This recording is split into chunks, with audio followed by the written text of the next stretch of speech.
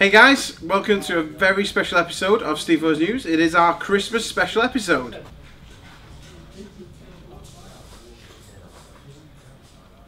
Merry Christmas everybody. 2015, nearly over. Only a couple of weeks to go, and unbelievable year that we've had. It's exceeded all expectations. Quite honestly, it does feel a little bit like the entire world knows who we are and what we've done, and more importantly where we're going. But we are planning bigger and better things for 2016. We've got some really exciting news to share with you, and I'm going to hand over to Rich and Jamie, who are going to tell you a little bit about something we're incredibly excited about here at Steamforged.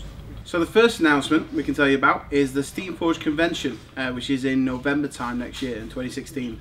We're going to have a series of tournaments at it. We're going to have hobby events, seminars, and some of our ourselves and other companies we associate with will be there. So it's going to be quite a big event. It's also going to lead on to something Jamie's going to tell you about now. So in 2016 we're going to be starting off the championship circuit. So championship events are a name we've thrown around a little bit already, so it's been mentioned in the organised play document. We're going to be having our first sanctioned championship events starting in 2016. We're going to have 6 of these events starting up. These are national level events, so most countries will only ever get one championship event. So the first one we can announce happily is going to be run at GrotzCon in Canada, which is a convention that runs from the 1st of April to the 3rd of April. That's going to be the first championship event that runs. We're happy to announce another 5 events that are going to also happen in 2016 for the first time. In October we will have the British Championship event. And in September we will have an Australian Championship event, which will run in Brisbane at the Big Blue. We'll also have an event in the Republic of Ireland, venue unconfirmed for now, and one in Germany and one in the United States. So the big thing that's special about all these events, aside from the fact that they are a national event, you'll be the champion of that country for Guild Ball, so to speak, is that we're going to be inviting all of the winners of these championship events over to the Steamforged convention on us. So we're going to be paying for the winners to be arriving at the Steamforged convention, and we're going to be paying for your accommodation for the duration of your stay, and you'll get to play in a world finals. So that's for the first 6 championship events. There'll be a 7th that also runs at the Steamforged convention itself. This will be the golden goal, last chance championship events to try and get into the world finals, and we will also be having one more wild card slot, which will mean a total of 8 people will play for the chance to be the Guild Ball World Champion. We're also going to announce our honoured guest. This is someone who is part of our Pundit programme, who basically has done something extraordinary to build our community throughout the previous year. And we're going to be flying them over, giving them a hotel room as well, and they're going to be attending the Steamforged convention. And this year we've got Jerry Hodgson from Canada, who is going to be our honoured guest for the previous year. So he'll be coming over in 2016, and he's done masses in Canada for us, so he's really helped grow the community over there and be a real substantial part of our growth in Canada. So 2016 is going to be awesome.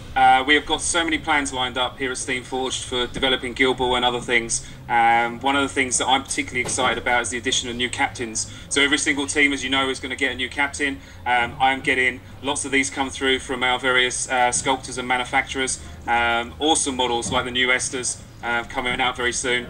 And we also have Corsair, who I am incredibly looking forward to painting. And who? Me? Spoilers? I reckon. So I'm going to share with you that the new captain for the Union is going to be none other than Mr. Rage himself. He gets a promotion. Quite how he does it, you'll have to wait for the book, but it's pretty epic. So in amongst all of that, new captains coming out, new mascots coming out, rest of the veteran models coming out. Season 2 launch at Salute next year is going to be massive. Please try and make it along to London. If you can't make it to London, then we'll look after you, of course, online, so you can share in the fun and get a sense of what the experience is like. And then when Salute is done, we're kicking off into Season 3 development. In fact, Rich and I and Jamie have got to start a little bit before then. We're already talking about 2 brand new guilds that we're going to start working on for Season 3.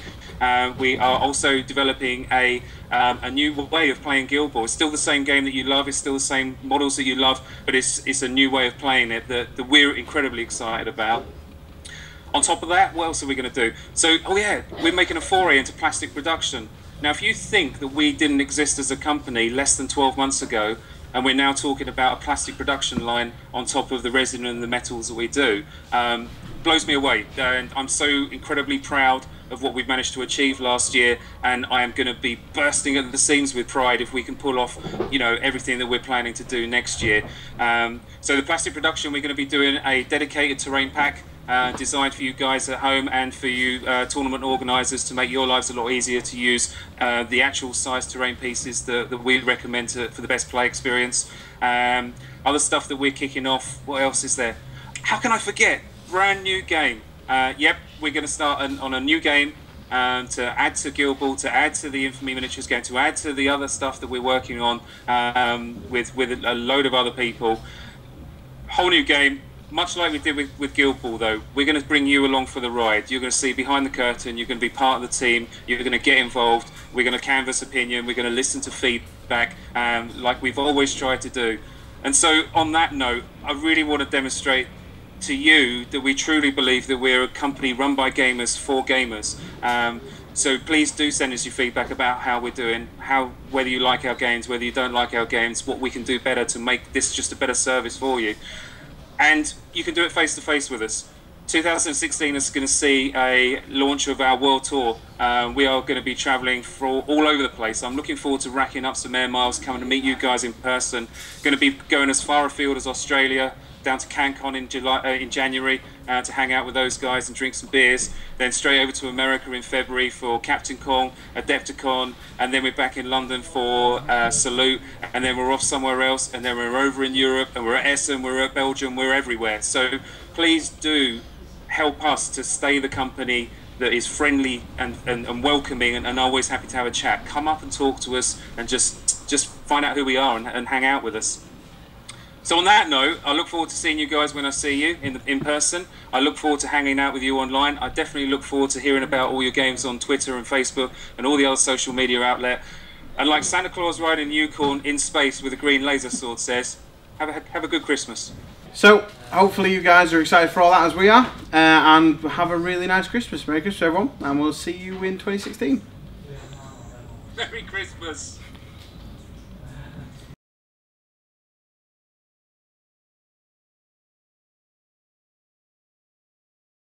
Hey guys, welcome to a very special episode of Steamforged News. Today is our Christmas special episode. Am I supposed to turn around? Right, you can put the dog. You can put the dog down, Matt. We don't have that. Alright. Come on, Jackie, get down. No, he doesn't want to get down. No, it's happy there.